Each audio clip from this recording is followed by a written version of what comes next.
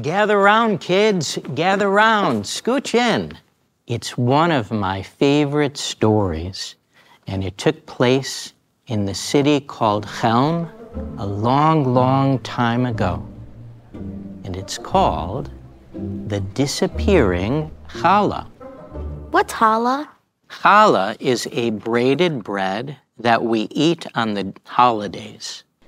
This story is about a very wealthy man named Asher who used to go to Shabbat services every single week. What's Shabbat?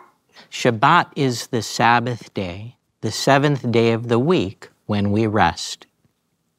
Now, back to our story. On this particular Shabbat, the rabbi spoke about bringing 12 loaves of challah to the temple just before Asher fell asleep. This story is putting me to sleep. Believe me, it gets better.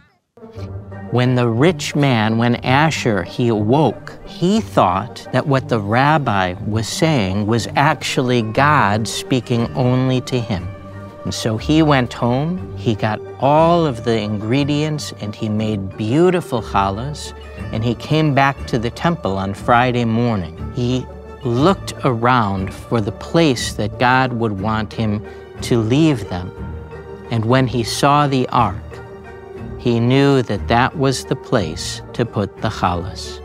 He quickly ran up the stairs, and he placed the challahs 6 on one side and 6 on the other inside the ark, and he closed the door.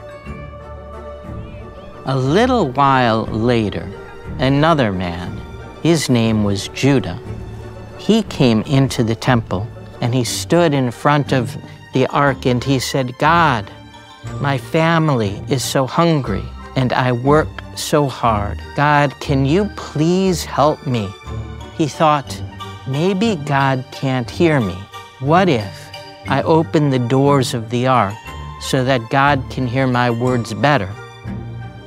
And as he opened the doors of the ark, 12 challahs fell out of the ark. He was so happy.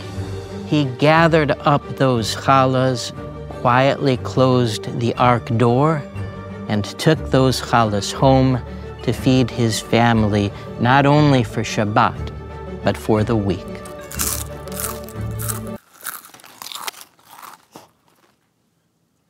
What? I was hungry.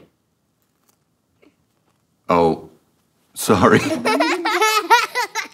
Anywho, then the next morning, the rich man was at his usual seat in the temple, waiting for the moment when the ark would be opened.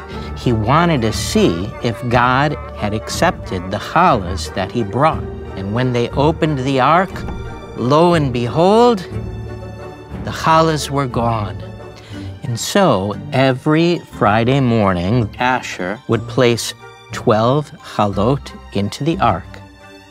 And every Friday afternoon, Judah would take the dozen challahs out of the ark. It was a dance that continued week after week for many, many months. Well, one morning, the rabbi happened to be in the synagogue when Asher placed a dozen challahs into the ark. A few hours later, Judah took the 12 challahs out of the ark, and he understood what was going on. The following morning, the rabbi introduced the two men to each other. Asher said angrily, I thought God was taking the challahs that I brought. Judah said angrily, I thought God was taking care of me.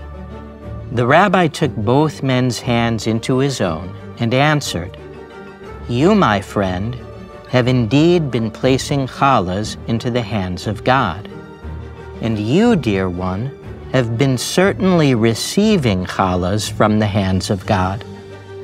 Yours are the hands of God, and yours are also the hands of God. When we feed the hungry, or provide shelter for the homeless, our hands become the hands of God.